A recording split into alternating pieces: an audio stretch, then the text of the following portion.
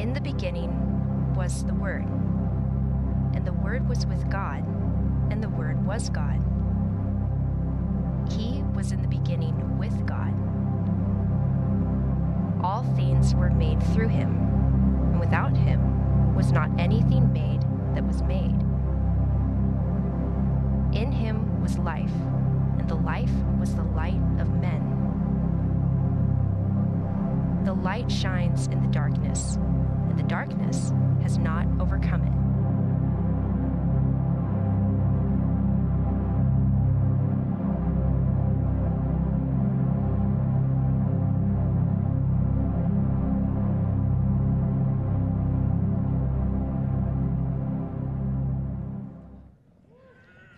All right, you guys ready?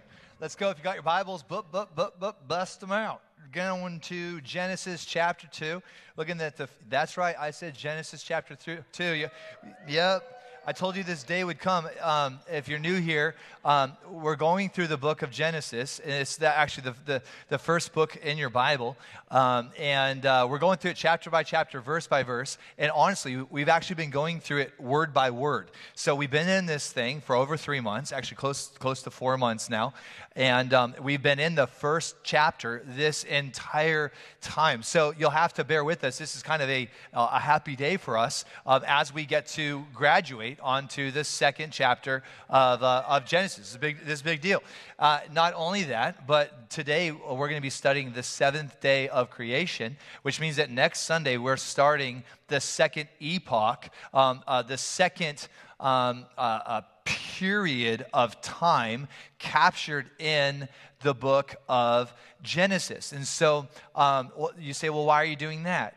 Well, we at Sierra Bible Center, we love the Bible, and we don't just ascribe to the Bible as a piece of literature, but we believe that the Bible is God's inspired word. We believe that it's alive and that it's active, and we take it literal. So for us, it's not just fiction, but we take it as literal, and we actually apply the Bible to our lives. Some people believe that the Bible is a good book, that it is a holy book, and that it could be put on your library of books, and it could live alongside of other holy books. We believe, again, that the Bible is the inspired word of God. It is alive, it is active, it is sharper than a two-edged sword. And here's the truth about God's word, that when you get it into you, meaning that you just read it, you read it with an open heart and with an open mind. I also think it's a good idea just to ask Holy Spirit just to come, just by faith before you begin reading the word. But as you just begin to read the Bible, what you can do is you can read it, memorize it if you want, but you could also just forget it and shut it. Skip a beat when you're not even realizing it, when you're just living your life, minding your own business. Holy Spirit will actually bring back to mind things that you read in the Bible that you thought that you forgot about. Why? Because it didn't just go into your mind, it went into your spirit. And for this reason, the Bible is so important. And as parents, we believe that it is our role to teach our kids how to read the Word of God, how to apply the Word of God, how it is to be used, and most importantly, how it is not to be used. Now, I said the Bible is a two-edged sword. I did not say it's a baseball bat.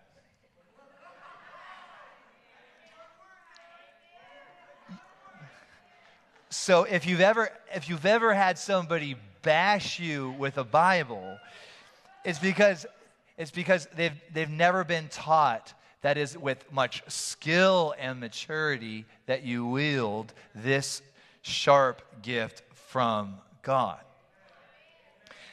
It's also a blessing to have my Verizon guy here from Verizon Wireless in Issaquah. Good to see you, buddy. If you guys want to switch over to Verizon, go and see him. We met this last week. He did me right. He did me right. So it's good to be with the Verizon family. All right, here we go.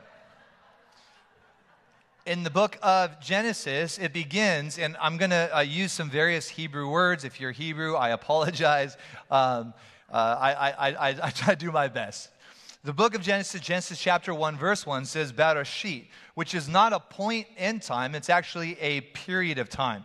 So in the beginning, in the first epoch of time, in time, okay, God created the heavens and the earth. That's right. We believe that all things exist because of our great God. And because we believe that He has embedded His great thumbprint into everything that He has created. And so, Bereshit, in the first epoch of time, before there was anything, there was Elohim. Elohim means mighty God, the one worthy to be worshipped. Elohim is also a word communicating the plurality of the Godhead. That is, that God exists, a Father, a Son, and a Spirit. So Bereshit Elohim bara, which is the word to create, to fashion, and to mold. He created the heavens and the earth. Okay, Moses, the author of Genesis, how did he do it? Well, it says that his spirit, the Spirit of God, the breath of God, the very presence of God, the Ruach. Listen, if you're on the front row, it's going to be like SeaWorld today. I'm just going to shamoo all over you. You're going to wish you wore your mask today, okay? Bereshit Elohim bara, okay? How? The Spirit of God, the Ruach, okay, hovered in the midst of the tohu vavohu, okay? This is the word in the chaos, okay? In the chaos waters, in the darkness. And so for most Christians, they wrestle with this a little bit. Why? Because they believe that chaos means that there is the absence of the presence of God. How many of you have ever felt very chaotic, very anxious? How many of you have ever felt like, I don't like this and I don't want to be here? That does not mean that God is not present. Yep, that biblically, that chaos is just an opportunity for creation. So the church needs to learn to stop running from chaos, but to start running into it. Here's the other thing. Look at the person next to you, say, Here's the other thing, is that we've also been taught that darkness is the absence of light. But what about John, where we read that a light shines in the darkness, but the darkness is incapable of overcoming it? You see, we've been taught that if we're surrounded by darkness, that we must have done something wrong. But the truth is that when the light shows up, it doesn't mean that the darkness ceases to exist, which means that we need to learn how to be a light. That means contrasting to the frequency and the chaos of this world, and that we need to learn to be able to shine where? In the midst of the darkness. Yeah, but I don't want to. I want to be a light in the light. Then move to Texas. Here we go. We have Genesis chapter 2. Good times. So, okay, all right, get together. Day 1. On the first day, God created. How did God create? He created by speaking. What did God create on the first day? He said, let there be light. And there was light. Okay? And he separated the light from the darkness. And the darkness he called night, and the day he called day. Okay? And so that's day 1, which is the creation of the first realm, which is the realm of time. On day 2, God came in and established the Hebrew word rakia, which means a dome, okay? And this is where God actually goes into the time that he creates and carves out space. On day 1, God establishes the realm of time. On day 2, he creates the realm of space. And how does that translate? Goes into time, and he separates, okay, the sky above with the waters below. On day 3, we see that God comes into the waters and he separates the waters from dry land. And we see, as I would call as a child, Mountain Rainier emerge and stretch into the sky. Oh, it's such a sweet mountain. No, it's a ticked off raging volcano just waiting to one day blow its top. Just kidding. So you've got Mount Rainier, and then you've got these valleys, and you've got dry land, and then what does God do? God clothes the dry land. He clothes the earth with vegetation. On day 4, God comes and he steps back into the dome, into the rakia, and he creates what would be called the lights. Now, he doesn't name them the sun, the moon, and the stars, okay? The pagans would do that several generations later. It's just referred to as the lights. Everyone say lights. We see on day 5 the establishment, the creation of the fish of the sea, and then it actually reads that from the sea comes forth the birds, and the birds come forth the sea, and we see the creation fill the skies and the seas below. On the 6th day of creation, 6 being every Christian's favorite number, good times. On day 6, God creates all of the earth-dwelling creatures, okay, as well as his image bearers, okay? That would be, he said, let us create mankind, that word not gender specific, speaking of man and woman, in our own image and likeness. Here he creates representatives, little photographs, a glimpse of who he is. Isn't that amazing? There's a few hundred people in this room today. We're all radically different from each other. We talk different, we speak different, we drive different, okay? Yep. And yet all of us are a unique representation of who our incredible Heavenly Father is. Isn't that amazing? Which brings us to the 7th day. Now, the 7th day is interesting, okay? It's the day of rest, and we're going to have to battle with some concepts of rest, because a lot of us, we read the 6 days of creation. Oh, man, that is so awesome. And then all of a sudden we get to the 7th day, and it's just like, God rested, and we get this idea, of course. We understand the need for rest living in Seattle. That doesn't mean that we understand rest living in Seattle. Someone say amen. Yeah, in Seattle, where usually both a mommy and a daddy have to work full time in order to make enough of a living to own a house in this region, okay? This is a region where people are crushing and grinding, and they've got all kinds of side jobs and all, what do they call side jobs? Side hustles. They got all kinds of side hustles, and they're doing this and they're doing that, and there's, and in Seattle and in our generation, we know what it means to work and work and work and work. And then you get to this concept of rest, and you think, well, of course, rest is when you get, a lazy boy and a Netflix subscription, and you sit out and you veg for a day. But let me ask you, how many of you do that? No, I'm just kidding. Just me.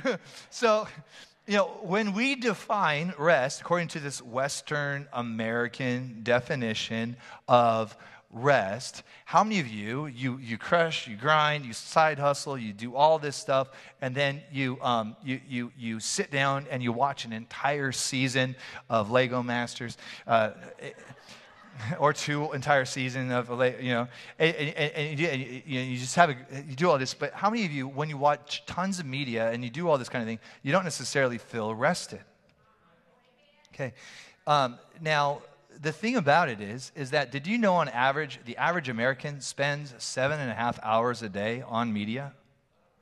This is 7.5 hours a day, not working with your screen, but using screens as an opportunity to be entertained. 7.5 hours a day finding entertainment on a screen.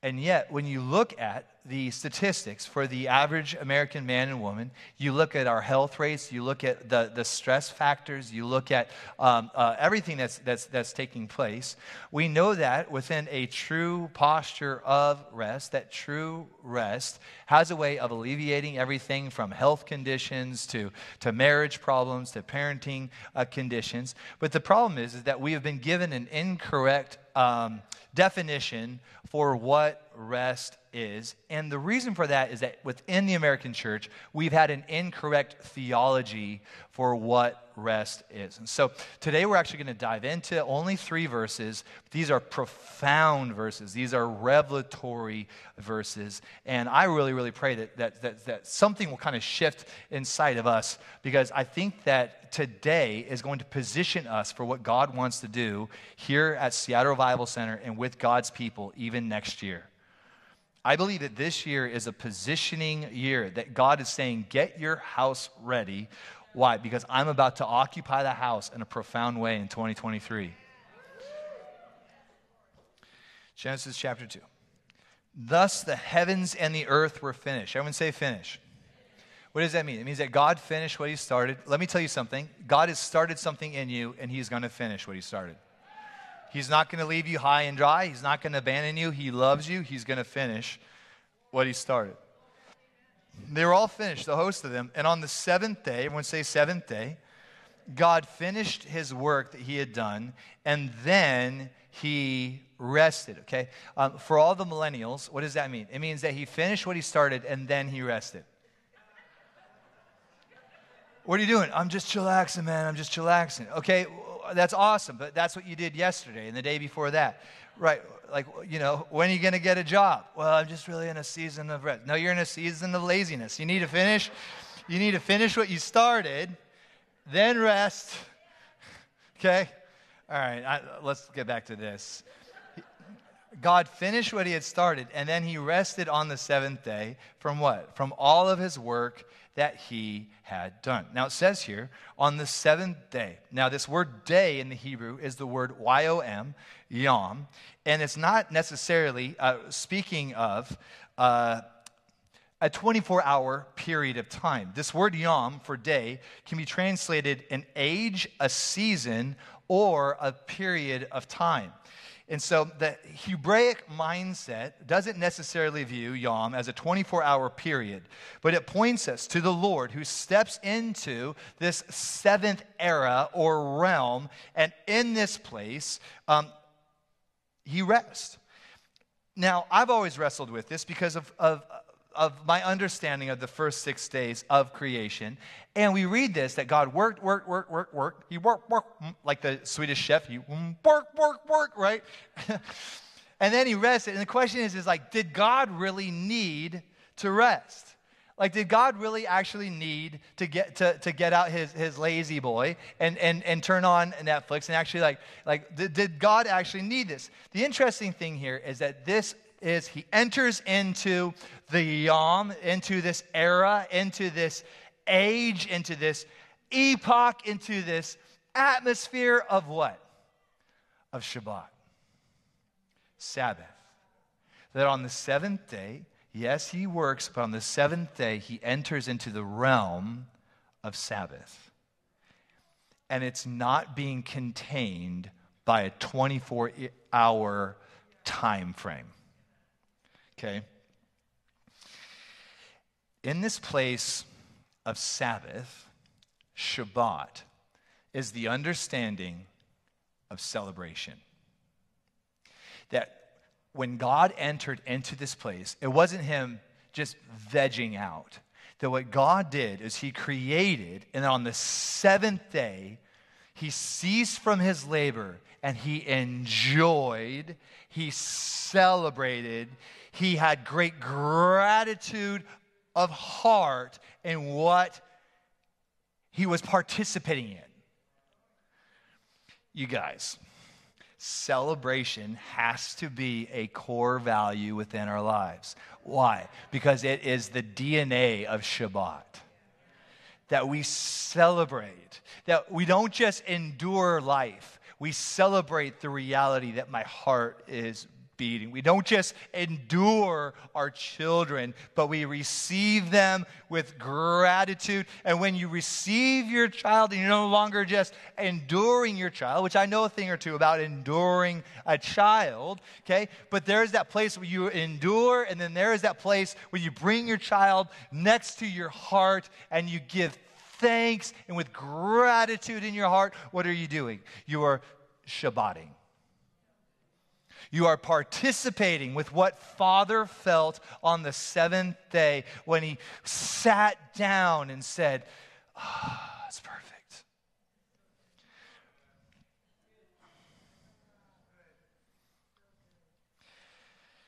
So we see he enters into this place. On the first day, the second day, the third day, the fourth day, the fifth day, always ends with a pattern. You'll find these patterns. There's a rhythm to the book of Genesis. But on the seventh day, the pattern gets interrupted. That'd be a good book title. Pattern Interrupt. Check it out on Amazon. It's good. Pattern Interrupt. Okay. Audible, Kindle, Pattern Interrupt. Darren Stott. Okay. All right, good. On the seventh day, the pattern gets interrupted. Why? Because on the seventh day, it doesn't end with, and there was evening, and there was morning, the seventh day. Why? Because he doesn't put a period on it. This is the run-on sentence that he intended to go into eternity. He created this realm and said, let it be. Now, the real big question, the question that you guys are wondering about, when you rest, you like to sit down. Okay? I know that about you. When you rest, you like to sit down. So, then, on the seventh day, did God actually sit down? We're going to talk about this. The big theological questions that everybody's asking. Did God actually sit? Yeah. When I need rest, I get out my. Now I got to confess some sin real quick. I just turned 40 years old. Okay, I know I don't look a day over 27, but yeah, I just turned 40. Don't tell anyone. And God, I'll blame it on God. I don't usually use the God card, but I will today. God put a desire in my heart, okay, for a recliner. It's God's fault. Listen, I've never wanted a recliner, okay? I've never wanted a recliner. I'm telling you, I turned 40, and I was like, I wanted a recliner. I had this image, okay? I do my sermon prep at a desk, okay? But I just had this romantic image of me sitting in a recliner with my lamp on, with my laptop on my lap, writing a sermon. I just thought that sounded cool. And so, and you can have to talk to Roy about this. I first told Roy, I think I want a recliner, right? Anyways, the Lord blessed me with a recliner. He sure did. I didn't have to pay for it. And so I got myself a lazy boy. And it's not a lazy boy. It's something. That's a brand, isn't it? But anyways, here's the thing. My family, they made fun of me. They called it the old man chair. They're like, Dad got an old man chair. Ha, ha, ha, ha. But can I tell you something? Like, I don't even get to sit in the old man chair. My family is always in my old man chair. Like, isn't it true? And sometimes, like, literally my entire family is sitting in that one chair. Like there's like 80, 100 people in that chair. And I'm just like, whatever, I'll just sit on this hard futon thing. Anyways, okay, so here's the question. On the seventh day, did God actually sit down? Okay, so on the seventh day, we see Shabbat, okay? Celebration and enjoyment, this place of rest. The word actually means to return back to the seat. The word Shabbat means to return back to the seat and to not just sit down, but to settle in. Okay, I want y'all to sit down. Good. Now I want for you to settle in. There's a difference between sitting, yes, teacher, and settling in.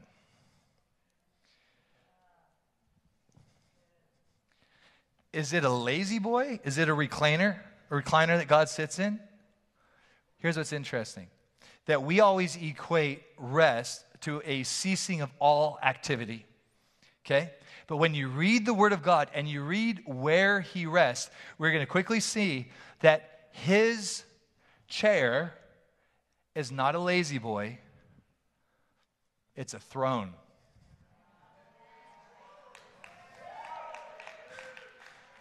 Why? Because kings have thrones. What else do kings have? Footstools. So if the king has a throne and if he has a footstool, then what are we talking about here? We're talking about Isaiah 66, verse 1. Where does God sit down on the seventh day? Check it out. Thus saith the Lord, the heaven is my throne. And what is my footstool? The earth. The heavens, the cosmos, okay, is my throne. The earth is my footstool. Where is the house that ye build unto me, and the place where I rest? Two different kinds of rest, okay, biblically and historically. When you look at the kind of rest that God's people sit and settle in, that biblically, Sabbath rest looks like a land that is free from God's enemies.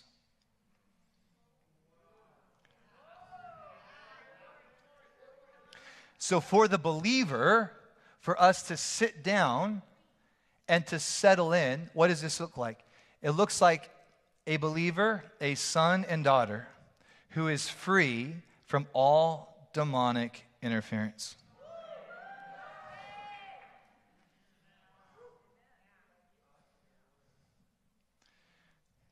This is what Paul would say, put on your helmet of salvation.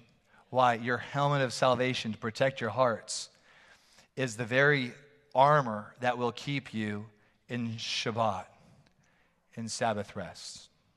So if Sabbath rest for a believer is living in a land that is free of God's enemies, which is absolutely true biblically and historically, what does Shabbat look like for God? That for God, the setting is usually found from him not just ceasing from work, but in the context of sitting on a throne with his feet on a footstool in a place where he can find rest. Now, in early Babylonianism and within paganism, even if you travel to remote places throughout Asia and into villages where they practice animism, and you begin to see these various shrines and temples that they make for their gods. What's the purpose of a temple? The purpose of a temple is to create a place where the deity can find rest. That's why within pagan temples, you will always find seats, chairs. You will find oftentimes a throne for their god.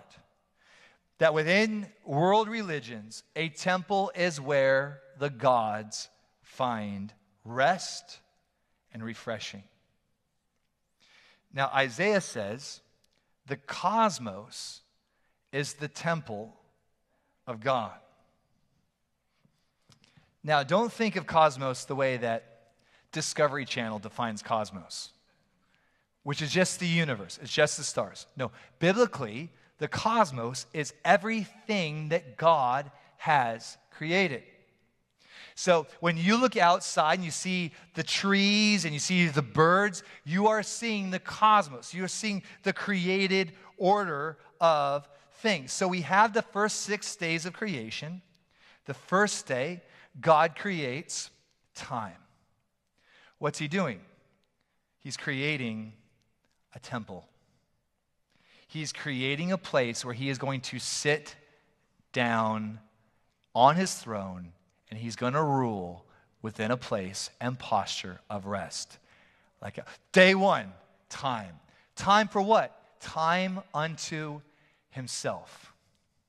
Day 2, he creates space. Okay?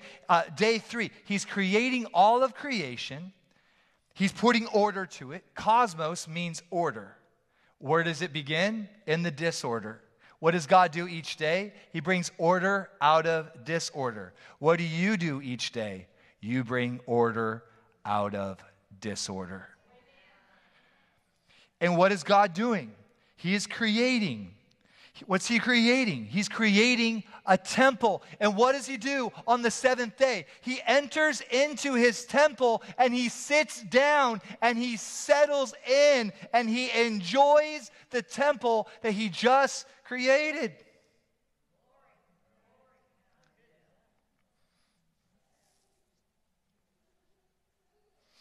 Next week, we're going to look at Eden. It's the second epoch of Genesis. When we start getting into Eden, you're going to see all the links and parallels between Eden and the temple. For example, what does God put within the rakia? He creates the heavenly bodies that are referred to as lights. Did you know that the same Hebrew word used for those lights, for those stars, that's the same Hebrew word used in the Pentateuch to describe the lampstand in the tabernacle? The same Hebrew word used for stars is the word that is used for the lampstands in the The second thing, what's in Eden? We're going to get into this next week. Rivers. There are 4 rivers, right, that stem from the one river. And we're going to see here, you'll see the link. If you look at Ezekiel 47, verse 1, and Ezekiel's temple, what are you going to see? You're going to see the temple, and you're going to see the river of God. The third element, this is fascinating. So God creates mankind. He creates what? Sons and daughters. What does he create them for? He creates them for the temple.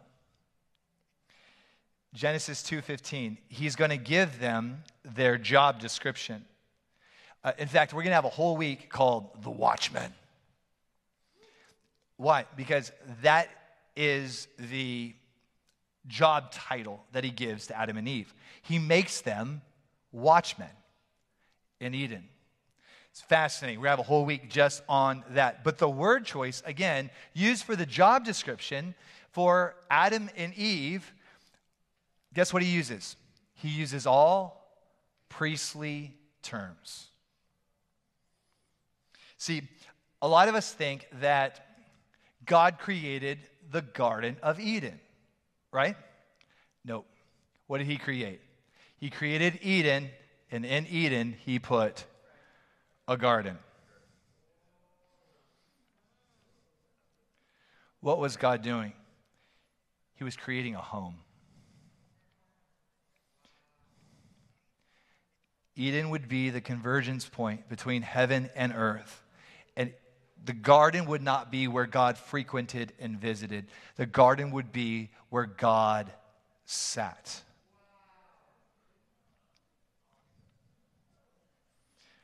What happened? Genesis 3 happens. The fall happens. Sin happened. Rebellion happened. And guess what happened? The great disconnection. The great fracturing. A veil that would separate heaven from earth. We see here that God's people radically fell out of rest. And what did God have to do? He had to institute rest as a commandment, but he didn't do it out of anger and rage. And he did it out of deep compassion, that out of covenant, that he would give his people an impartation and a revelation of who he is. This is what he would tell his people. He would tell his people, if you don't have a revelation of rest, you don't have a revelation of who I am. Why? Because I am the God that sits down. I am the God that rules from a throne. Church, we have got to learn how to rule from a throne. We have got to learn how to rule as kings and not just rule or try to rule as servants. If we could just work harder, work harder, you're not working hard enough, that's the problem with America, you don't work, David say, he makes me lay down in green pastures. Why? Because when you learn to lay down, you're not just being godly, you're being God-like. It's the duty of kings to lay down. It's the duty of kings to rule from a posture of rest and sitting. Exodus 31, verse 13. You'll remember this is when Moses is having the profound encounter with the Lord, and God is speaking, and he's going to give them the 10 Commandments. But what is that? He's going to give them 10 rhythms by which they will get a glimpse into who he is and a glimpse into what Eden was originally like. This is him saying, you can't come into Eden, but you can get a taste of what it was like. You can't come into Eden. Why? Because of the veil.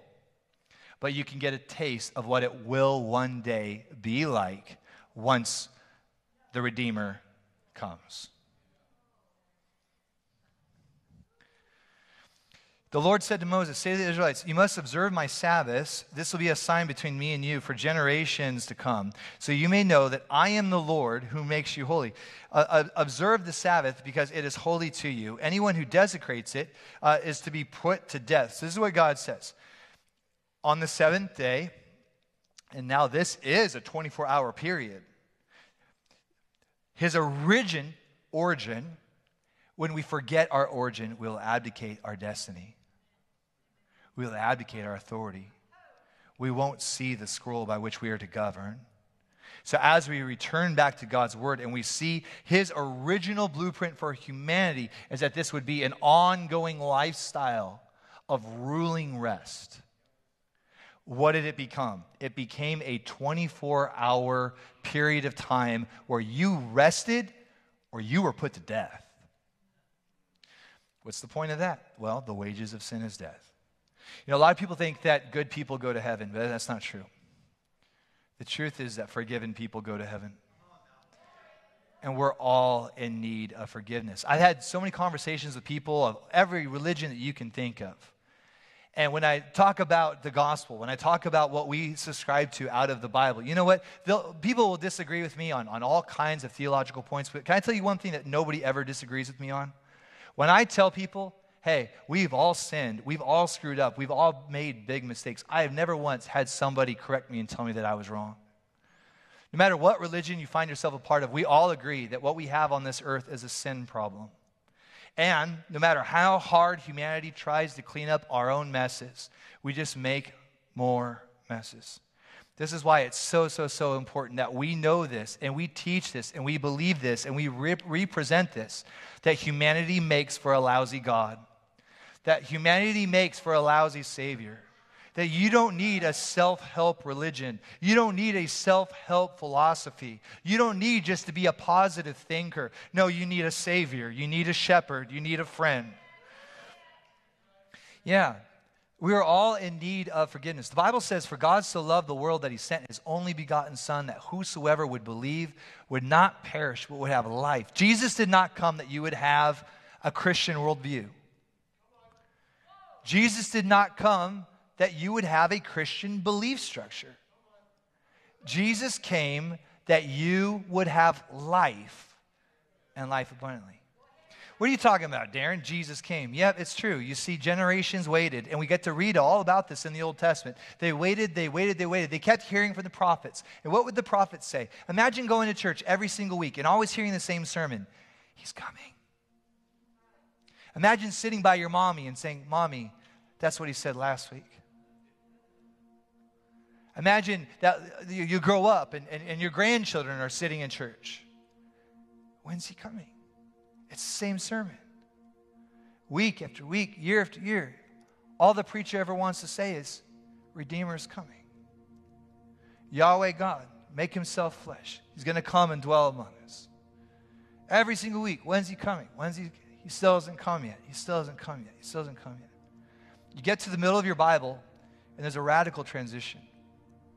The transition is there's a heralding and a proclamation that God has made himself flesh, that he's been laid in a manger.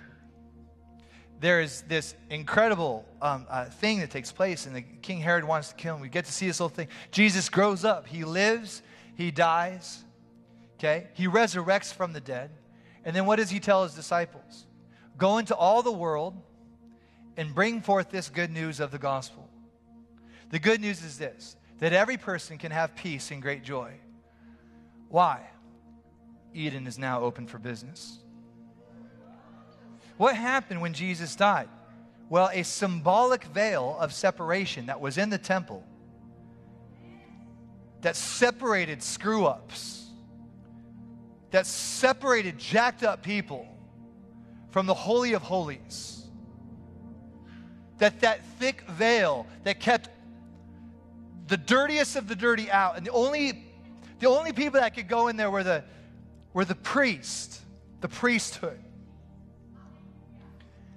When Jesus came as the sinless lamb, And when he was crucified on the cross, at that very moment, that veil that separated humanity from God was torn, symbolic of the heavenly veil, symbolic of the blockade between Eden and humanity. That veil was also torn in two.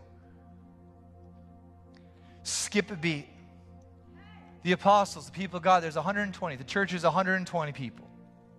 What are they doing? They're waiting. Jesus is ascended. He's gone into heaven. He said, wait. Why? I'm sending God, the Holy Spirit. Jesus said this, it's better that I leave, because if I stay, I can only be in one place at one time. It's better that I leave. Why? Because I am transitioning my ministry onto you. And you are going to go as my image bearers into this great Edenic restoration mandate. You're going to enter right back into where we left off in the book of Genesis. I'm going to establish you as redeemed, restored watchmen. I'm going to establish you to pastor the earth. I'm going to establish you to pastor nations. What are they doing? They're waiting. It's like a theme in the Bible. How many of you have ever noticed the theme of waiting? Waiting. You've waited this long. You've waited this long. When, God? When? They waited for Jesus to come. He finally came. He did what he wasn't supposed to do. He died. It looked like total defeat. And then he came back to life. And then he left them, only to leave them waiting again. It says in Acts chapter 2 that a sound came from heaven like the sound of a mighty rushing wind. And that the same fire of God that came upon Moses on Mount Sinai came down into the room, and it split up 120 times. God, the Holy Spirit, came in above each and every one of them. And what did he do?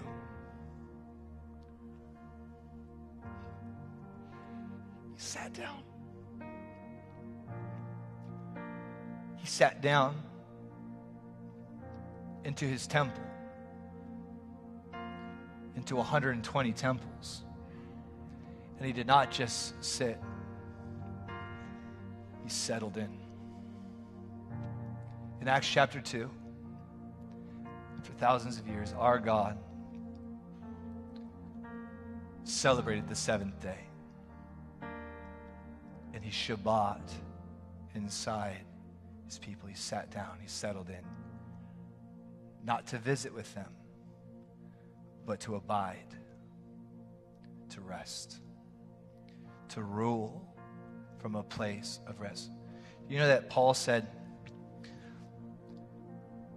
that we've been crucified with Christ.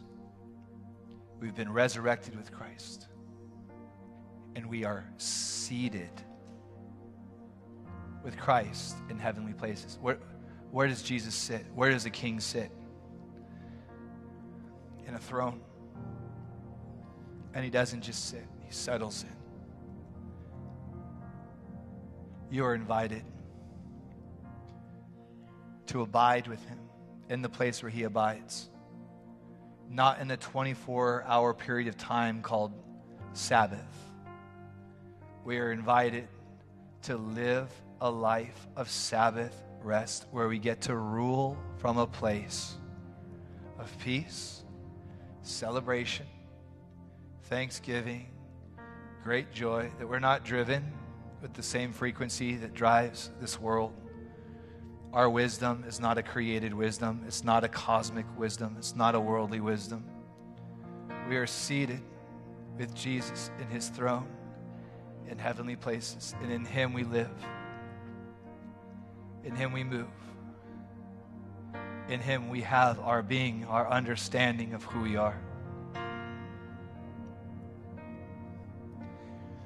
It's in this place where Paul had the epiphany. I have the mind of Christ. It's in this place where Paul had the revelation of, when I'm here, I begin to grow the fruit of the Holy Spirit. When I recognize that I am seated in Him and with Him in this throne, that without even trying, love, joy, peace, patience,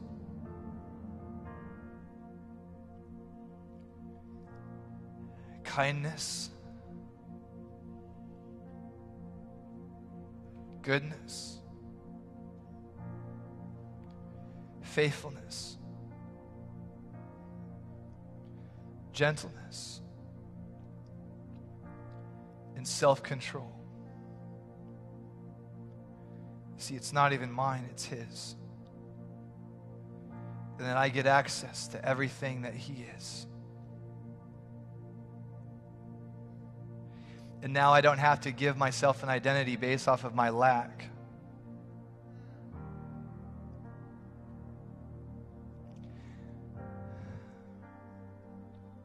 When things in my life change, that doesn't dictate my level of importance. When people put me down or they misunderstand me, it hurts. But it doesn't change my reality. The enemy will do everything that he can to accuse you, to nag you, to condemn you, to get you to do what? To get you to leave the seat of rest. You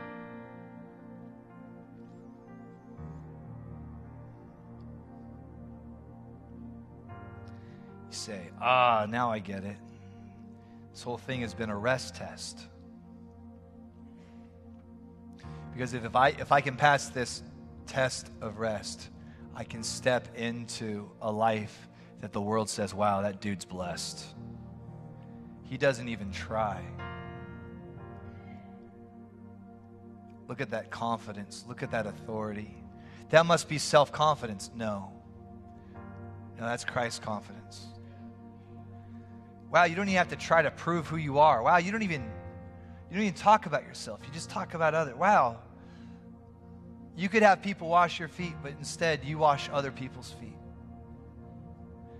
Wow, you could use your power. You could use your power for your own fame. Instead you defer your power for the good of others. What are you a part of? What are you doing? I've never seen somebody with that kind of money, with that kind of power, with that kind of family, and they use the blessing to be good pastors in the earth, to expand Eden.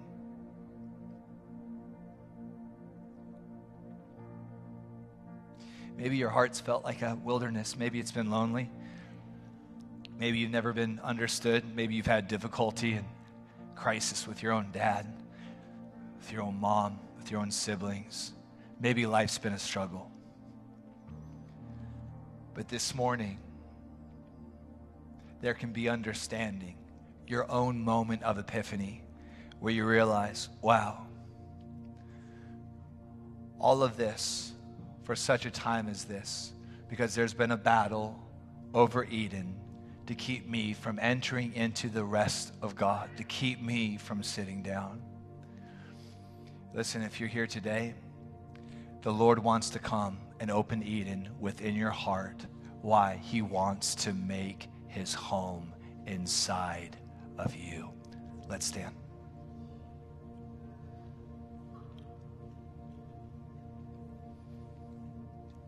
Can we all just close our eyes just to create a privacy? How many of you feel the peace of God in this room? Just wave at me. It's like, listen, that's not just a feeling, that's Jesus. He's here today. He loves you so much. And in a moment, we're going to have to leave here.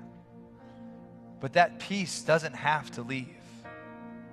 that joy doesn't have to leave. That sense of being loved by God doesn't have to leave. You can leave here today and you can take not just an emotion of peace, but you can take the Prince of Peace with you. If you're here today and you'd say, hey, Pastor Darren, sin, sickness, death, these frequencies, they've had a hold on me, but today I want to surrender and give my life to Jesus. I want him to come and sit down on me. I want him to come and make his home in me. Listen, if this is connecting, if this is making even like 25% sense, and you're like, man, dude, I want to respond. I want Jesus to make his home in me. Would you just lift up your hand and wave it like a fool for like 5 seconds so I can see it? Just wave at me and just be like, hey, this is connecting. I want this. God bless you. God bless you. All hands all through this room. God bless you. Hands all through this room. Awesome. God bless you. God bless you. I'm not even going to count them. Let's do this. Let's all pray together. Is that good? Close your eyes. We're going to talk not to me. We're going to talk to Jesus, okay? I want you to use your imagination. I want you to see him as if he's standing right in front of you. I want you to see him with a smile on his face because he's so proud of you. You are the very reason why he came. You are the very reason that he died. You are the very reason that we are a church. You are the reason why we gathered here today at 11 o'clock. Let's pray. You can just repeat after me. Jesus, I've tried to be my own shepherd. It's been confusing. It's been lonely. And at times heartbreaking. I need you to be my shepherd.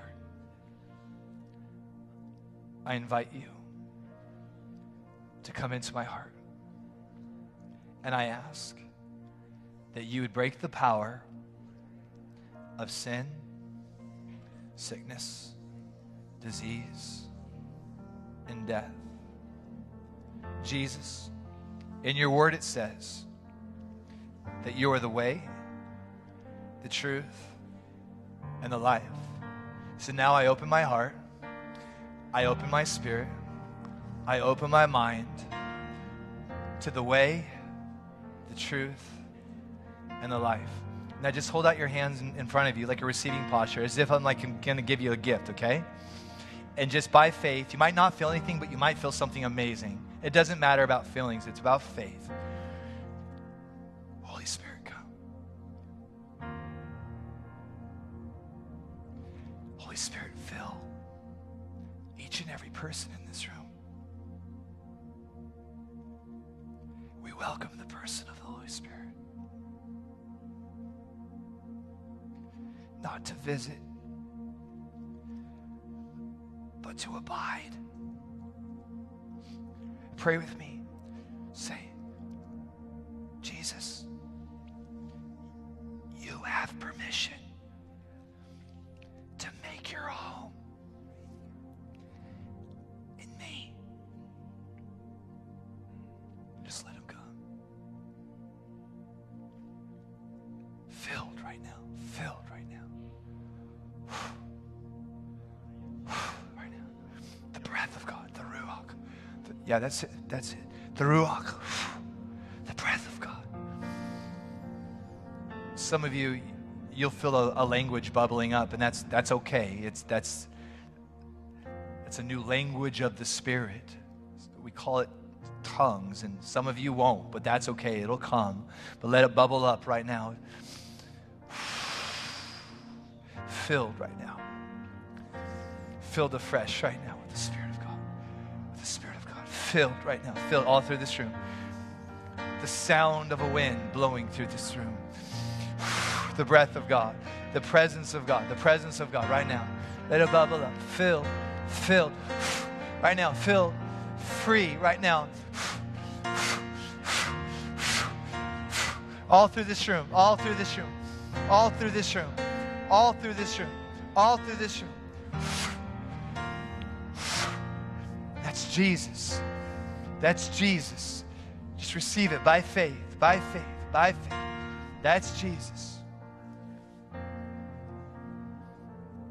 If you prayed this prayer for the first time, or maybe you rededicated your life, you are now a part of the family of God. You're no longer an outsider looking in. You have a seat at the banqueting table, and his banner will forever be a banner of love, flying high and over you.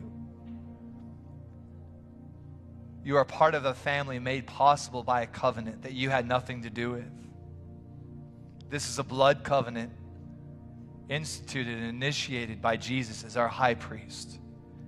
And for that, let's give thanks. Thank you,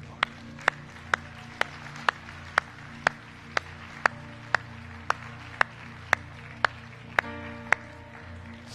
Hey, listen, and when you screw up and when you stand up from your seat, don't run away from him. Run to him and sit back down. David would say, he makes me sit down. He makes me lie down. When you screw up, when you stand up, don't run away from God. Run to him. Why? Because you're not saved because of you. You're saved because of him.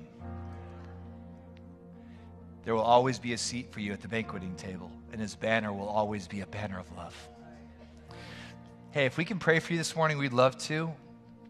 We're going to open up the front of the church here, and we're going to have some really amazing moms and dads come up here, and they'd love to just pray for you. If you gave your life to Jesus today, you just want to tell us about it, we'd love to bless you as well. So come on up to the front. Know this, you are absolutely loved. If you've had fun, if you want more, we will be back tonight at 6 p.m. We have a 6 p.m. series that we're doing called The Interrupters. Right now we're studying the 12 apostles, and tonight we'll be studying the Apostle John, John the Beloved.